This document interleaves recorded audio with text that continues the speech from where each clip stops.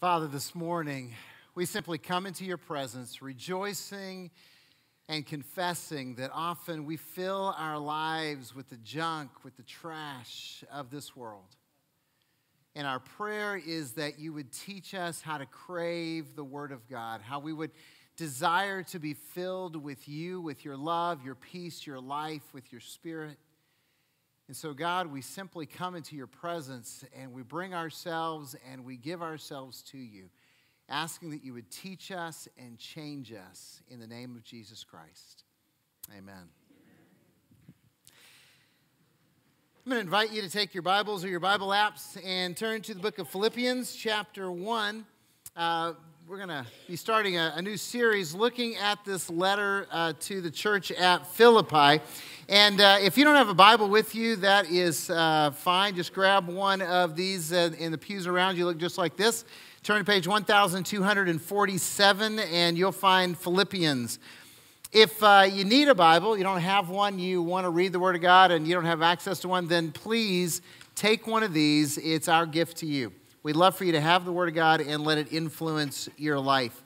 As I mentioned, we're kicking off a new series today, looking at this letter from the Apostle Paul to the church at Philippi, and we're calling this series A Letter to Friends.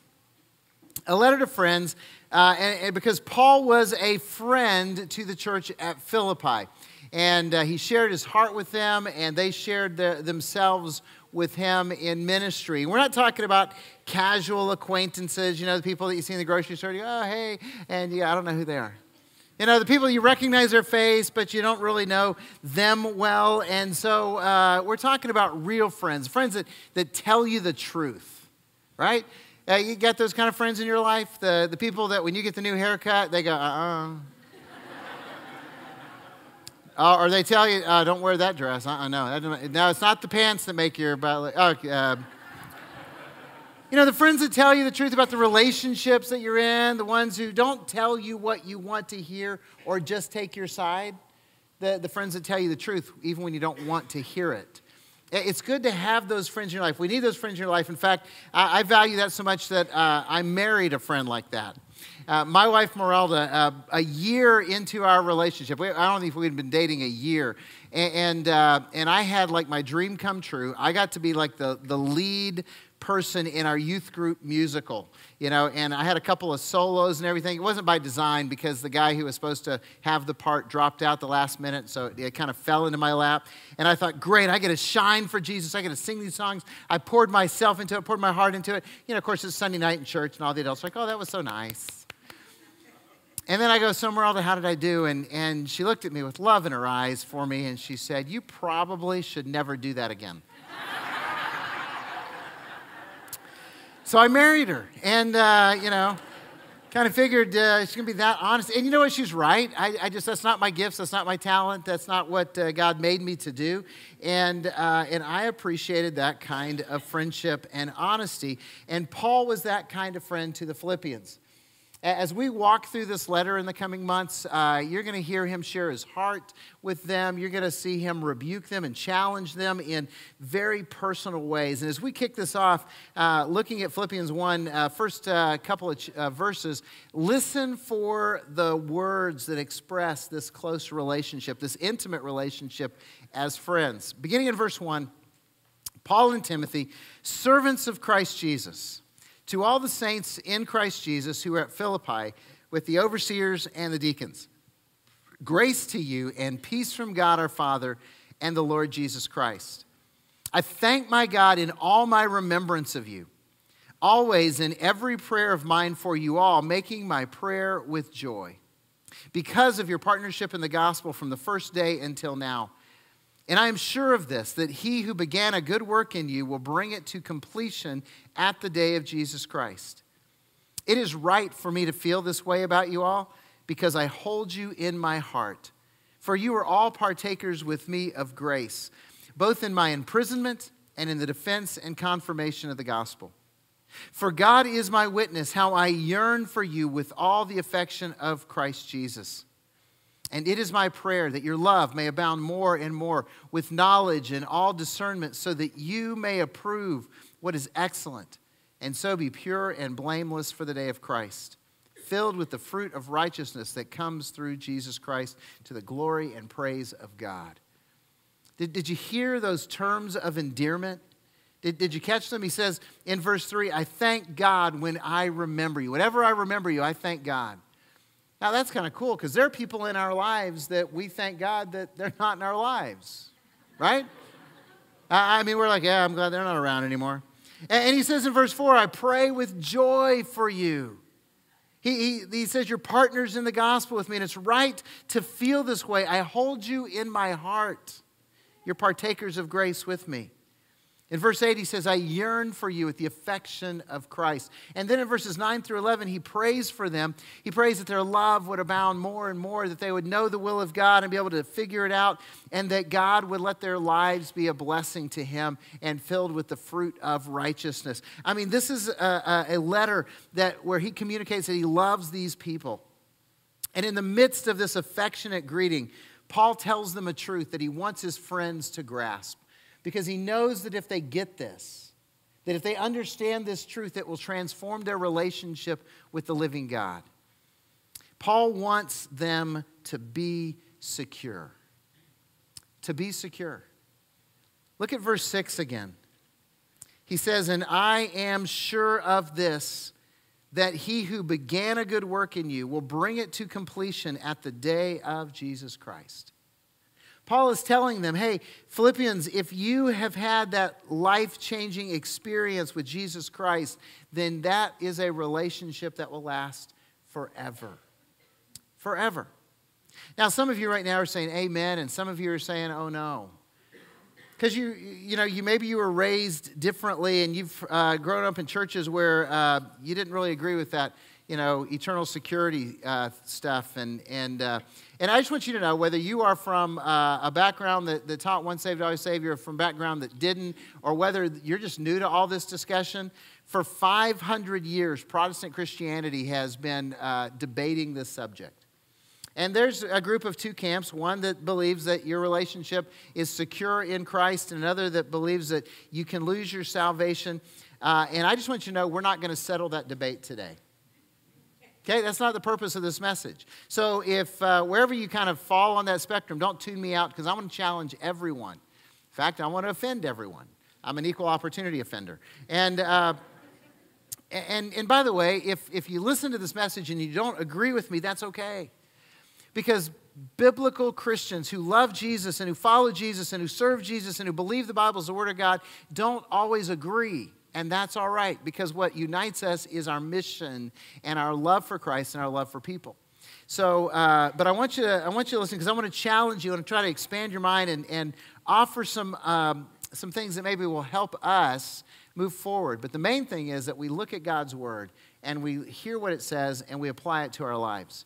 Now, part of the disagreement in Christendom and in churches and church people is based on some misunderstandings, the way that we talk about the debate. So I want to talk about two misunderstandings that kind of fuel the debate and I think misrepresent what God desires for us. And they kind of are a challenge at the two extremes in how they kind of look at things. So first of all, first misunderstanding is that God doesn't offer hell insurance. Okay? God doesn't offer hell insurance. Now, no one's ever really stood up in a pulpit that I've been around and tried to sell hell insurance. But at the same time, in the churches I grew up in, the crusades I was at, the revivals I attended, the youth camps I went to, vacation Bible schools, it certainly seemed like some people are representing salvation like it's just a hell insurance policy you can buy. You ever been there where they just tell you, hey, all you got to do is pray this prayer, which equates to say these magic words and God has to save you. I've been there when it was wrong manipulation where, you say to a bunch of kids in vacation Bible school, okay, everybody who doesn't want to go to hell, raise your hand. Because none of us want to go to hell, and yet you can easily mislead children, and we don't do that here, and we don't want to even do that with adults, because unfortunately what happens is people go, yeah, I don't want to go to hell, so let me buy the insurance. And I'm afraid that when they get to the day of judgment, they're going to try to hold up some kind of insurance policy like, see, here's my baptismal certificate from the church, and you got to honor that, God. And God's like, I didn't issue it, and I'm not going to honor it. I know this to be real because I've knocked on enough doors, especially in South Georgia when I was there, and had this kind of conversation with people. Hey, I want to invite you to the church. Oh, I don't need to go to your church. Oh, where do you go to church? I don't. Well, what about you and God? Oh, I'm good with God. When I was 9 years old, I went to Vacation Bible School, and I prayed to ask Jesus into my heart, and I'm good, and I haven't been back to church since. Okay, that says a lot about a relationship with the living God, doesn't it? And I'm afraid that there's these people that are trusting in something that God never said, that the Bible doesn't represent. Yes, it says everyone who calls on the name of the Lord will be saved, but it also talks about what that looks like. And a life-changing relationship actually changes our lives. So God doesn't offer hell insurance. Now, on the other side of it, God doesn't want you living insecure. He doesn't want you living in fear. And the other tragedy is that there's a lot of churches that convince dedicated followers of Christ to live with the constant fear that they're going to lose their salvation.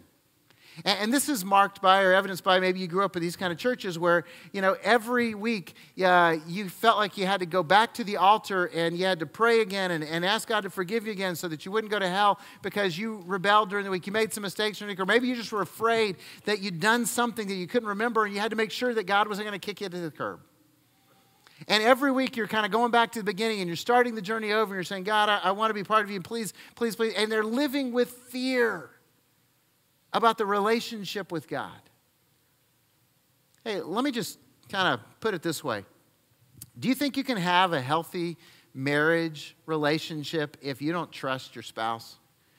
If you don't believe them when they tell you something, if you don't trust them that they're for you, if you're not sure that they're going to, honor their word, is that going to be a healthy marriage? It's not. Trust is essential for there to be a close, intimate relationship. And that means with God too. We got to trust Him at His word. We got to trust Him that He's for us and that He includes us and He wants us and He's going to take care of us. That's why Paul wants the Philippian Christians to be secure. That's why I want followers of Christ in Lake Havasu City to be secure in their relationship, to know that God loves us and values us. To know that even when we mess up and rebel, God holds on to us, because when we know that at the depth of our soul, when we grasp that truth, then we can live in joy. We can see, once you get this. I don't know what that was, but that wasn't good. But He wants us to live in joy. He wants us to serve out of gratitude. He wants us to stay awake for the sermon.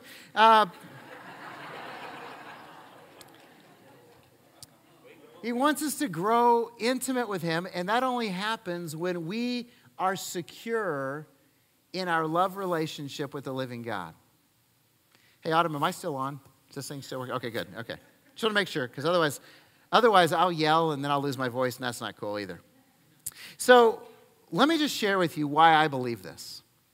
Let me talk about some biblical affirmations of security. Now, I want to share with you a few representational passages of Scripture that I think are convincing to why we can live a secure life in our love relationship with Jesus. But at the same time, let me just acknowledge that there are passages in the Bible that introduce the idea that it might be possible to fall away or to fall from grace. And yet, in my studies, what I've done is I put all those on the table together, and I come away convinced that security wins, that it's overwhelming when we look at them all, that we can be secure in that relationship. So what I want to challenge you to do is listen and then go home and reread these, and you and God have a conversation about your relationship with Him and let Him lead you. I'm going to start off with Philippians 1:6 again, because this is such a great verse, and it's our theme verse today. That's why we have the T-shirts and stuff. And Paul says this, I am sure of this, that He who began a good work in you will bring it to completion at the day of Jesus Christ. So who does Paul say is going to complete our salvation? God is. That the one who began the work is going to finish it. So what God starts, God finishes. See, when you confess Jesus as Lord, the Holy Spirit comes into your life. He starts a work of transformation in your life. Here's the promise that what he starts, he's going to finish. Ephesians chapter 1, verses 13 and 14.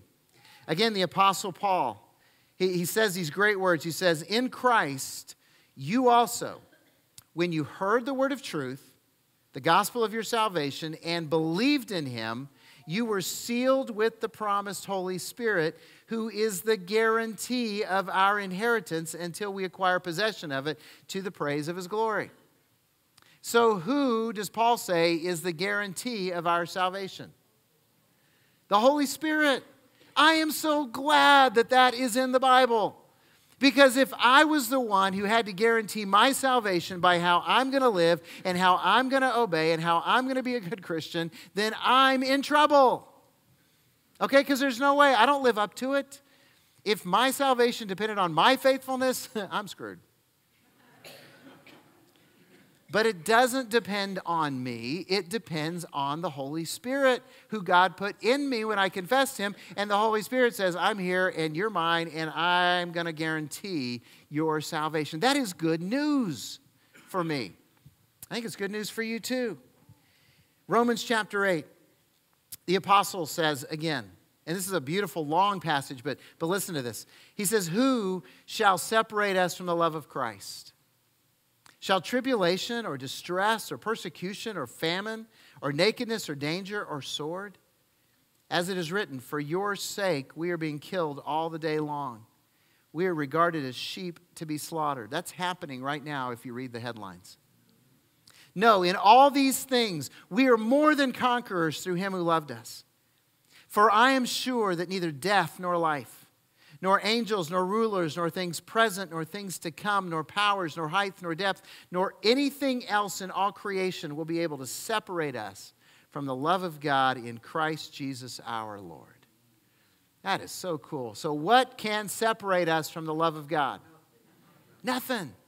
Absolutely nothing. And just let that soak into your souls. What a statement. You know what that means? That means that God loves you completely and totally, and there is nothing you can do to make God love you more.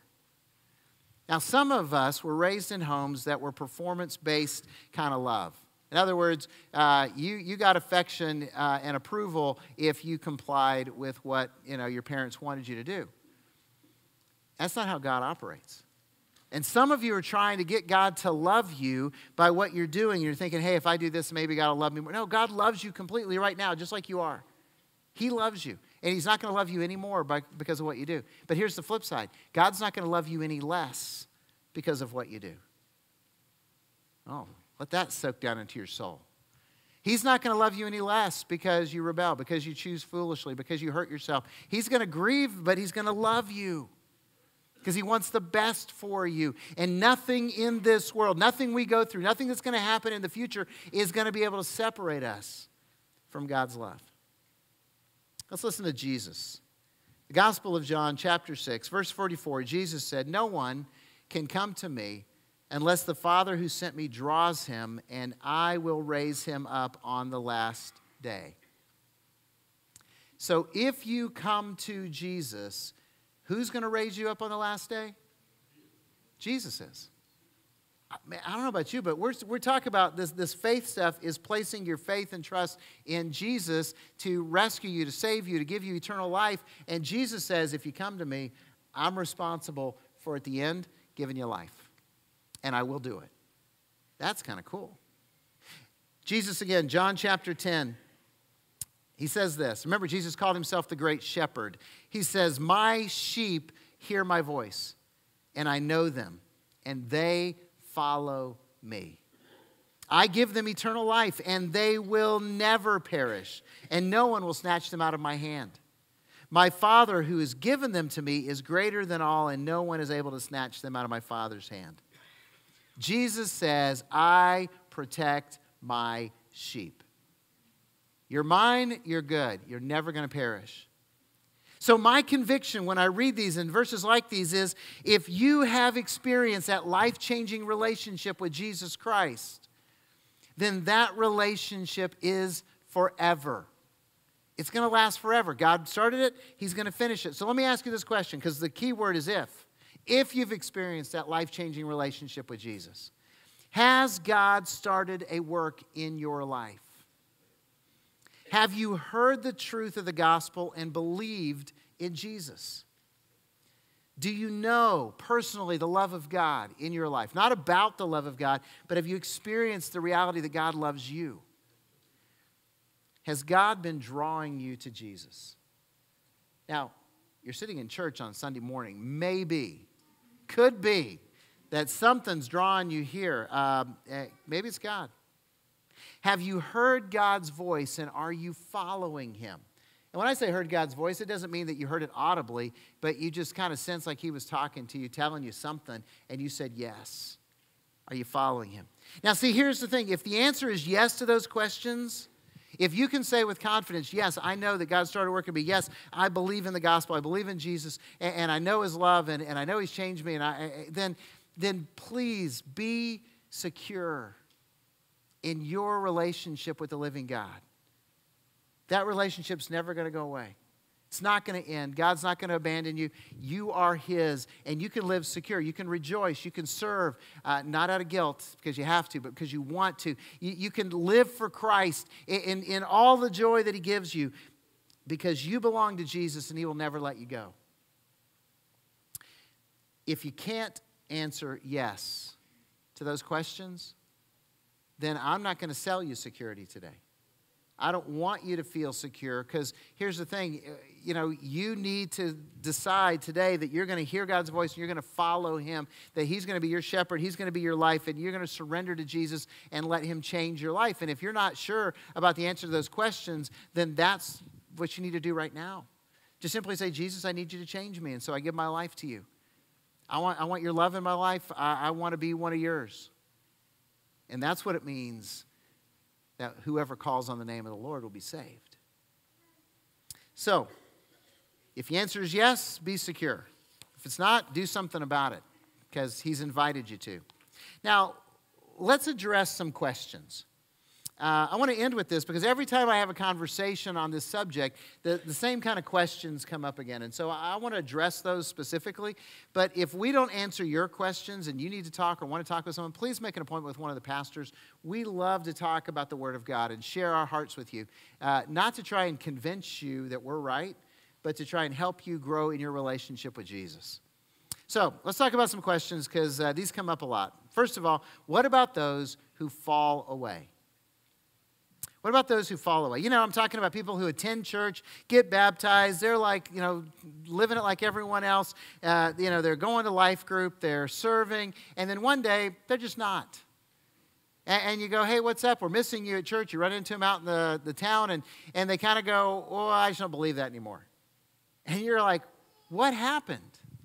Or maybe somebody comes into church and they're really excited and they're on fire and Jesus is great, Jesus is awesome, and the next thing you know, they're kind of drifting back into their old lifestyle of addiction or destructive habits. And you go like, what up? What is up with that?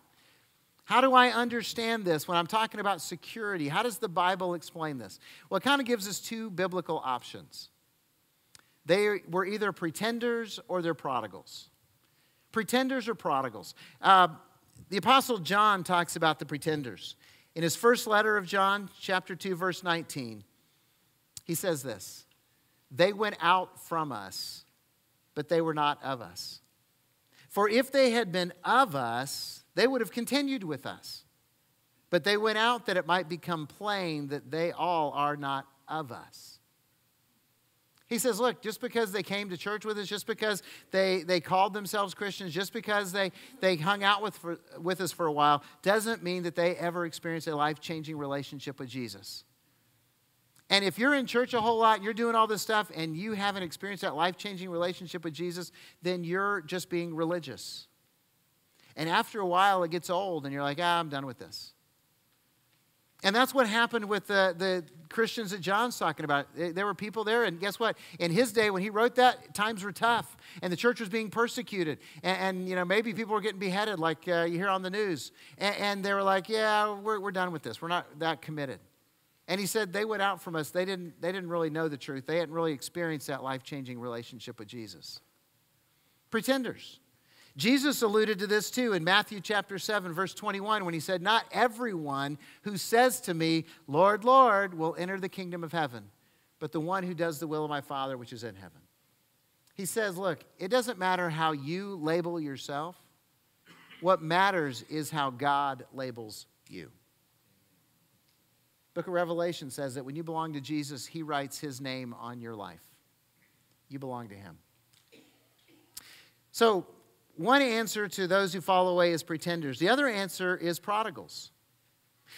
You're probably familiar with the story in Luke chapter 15, the story of the prodigal son. Man had two sons. Younger one came to him and said, I want my stuff. I want my inheritance. Dad gave it to him. Son went away to a faraway land and embraced a lifestyle completely opposite of his dad's values. Wasted his inheritance, ended up in poverty, extreme poverty, and came to his senses and went, I'm an idiot. The servants in my dad's house live better than I do. I'm going home and beg to be a servant.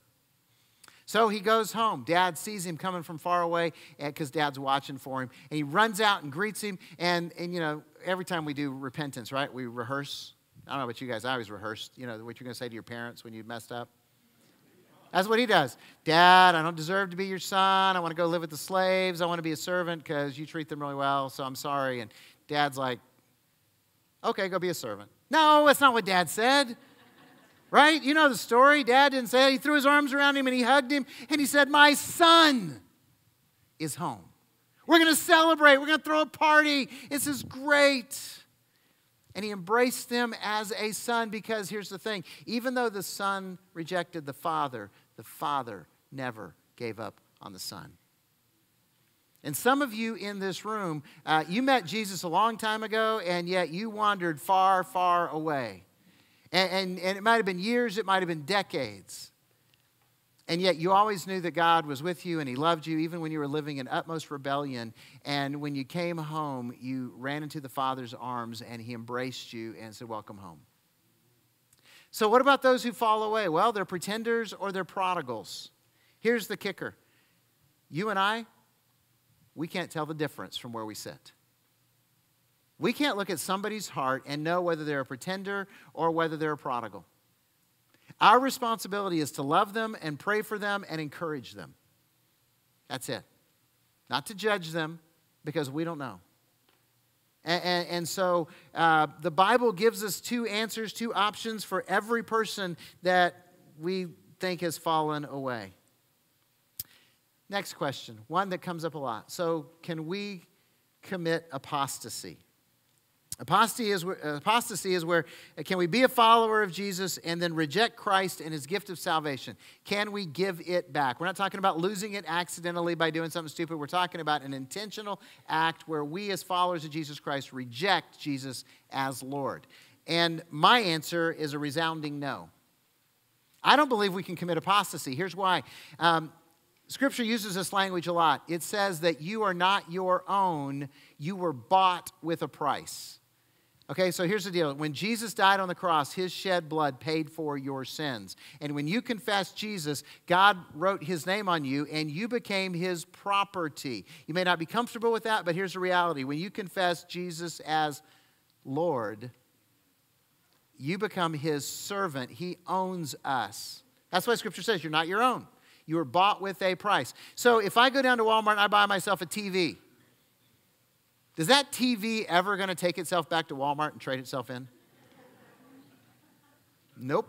That TV is yours. I can do that to whatever I want with that TV. I can throw that TV away. I can sell it. I can use it. I can take it back to Walmart and get another one. I can do whatever I want because I'm the owner. The TV is my possession. When you step into that relationship with Jesus Christ, he is the owner of your life. That's what Scripture says. And so, and by the way, God's already told us what he's going to do with us, hasn't he? He's never going to stop loving us. He's going to raise us up on the last day. No one and nothing can take you away from him. He's got a hold of you. That's why we can be secure. Some of you are going, are you sure? Because the Bible says some stuff about apostasy. Yeah. Okay, so here's the deal. If you could commit apostasy, if you could do it, I just want you to know it's really bad. I mean, it's really, really, really bad. You need to hear this. Hebrews chapter 6 is the passage that's the most strongest passage in the Bible about, apostasy or losing your salvation, however you want to put it. And so I want to share it with you because I want you to hear the warning that it is and then talk about it. Here's what he says. The writer says, "For it is impossible." Scary words right there. "In the case of those who have once been enlightened, who have tasted the heavenly gift, have shared in the Holy Spirit, and have tasted the goodness of the Word of God and the powers of the age to come, and then have fallen away, to restore them again to repentance. It's impossible to restore them again to repentance, since they are crucifying once again the Son of God to their own harm and holding him up to contempt." Now, I don't have time to exegete the entire passage, but did you catch that impossible to renew? So if it is possible to commit apostasy, then it's over and out. You're done.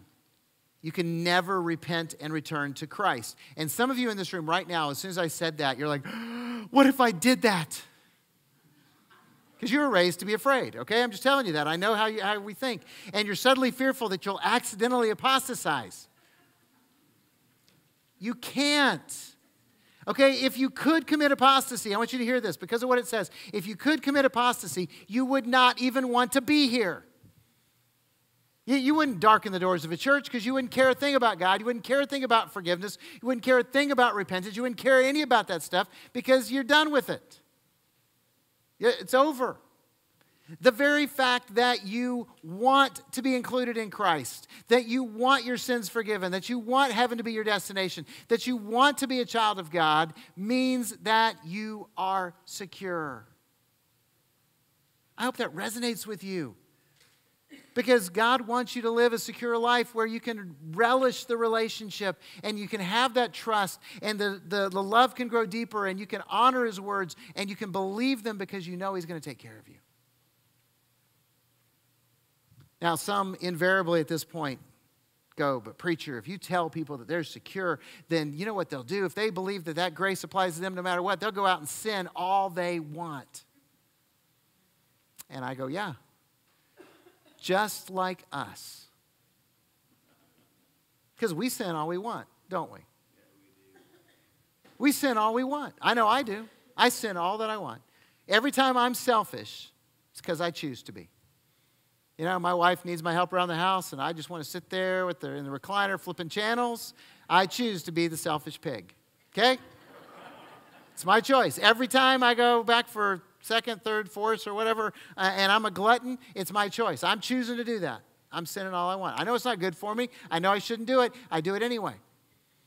Every time I drive over the speed limit, which is pretty much all the time, then I'm a lawbreaker. And by definition, sin is law-breaking. And so I know I'm doing it on purpose. Guys, we sin all that we want to. But the thing is, we know that sin is poison to our souls. We know it's destructive to our lives. We know how damaging it is to us. And so we don't want to. But we do. But we don't want to. But see, here's the thing. When I'm in the presence of God and I'm tasting of His grace and how awesome it is that I am forgiven and that Jesus paid for my sins through His sacrifice on the cross, that does not inspire me to sin. That inspires me to serve. I want to say thank you to God. I love you and you are so awesome. And I'm just grateful to the depths of my being. It's when I get away from God, when I drift away and I kind of get self-absorbed and I forget about Him, that's when I start indulging the evil desires. But being in the presence of God and His grace and mercy, that inspires me to live for Him and to tell others about Him. So we're not afraid of grace around here. And we want you to be secure in that love relationship that you have with Jesus because we know if you're secure, then you're going to serve out of joy, you're going to live a life of love, and you're going to invite people to come and experience the grace that you've received. So today, if you know that you've had that life-changing relationship with Jesus, please embrace security. Let God show up and begin teaching you more about how you can trust Him. But if you're not a follower of Jesus Christ, whether today is the first day you've ever heard the gospel explained or whether you've been a pretender for decades, if you're not sure of your relationship with Jesus, then don't leave this place without settling that because you can step into that love relationship and know that your eternity is secure by making that life commitment to Jesus Christ. Do you hear His voice and will you follow Him? Let's pray. God, thank you for the grace that we do not deserve. Thank you for the love that overwhelms and is demonstrated in Jesus Christ. Thank you for including us in your family.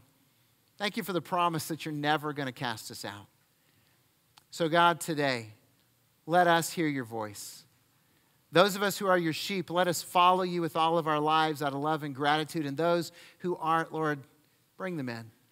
Give them the grace and the courage to take that step of committing their life to Jesus for the very first time so that they can experience your love on an intimate level. God, we don't deserve any of it, but we thank you for all of it in Jesus' name. Amen. Let's stand and worship our God together.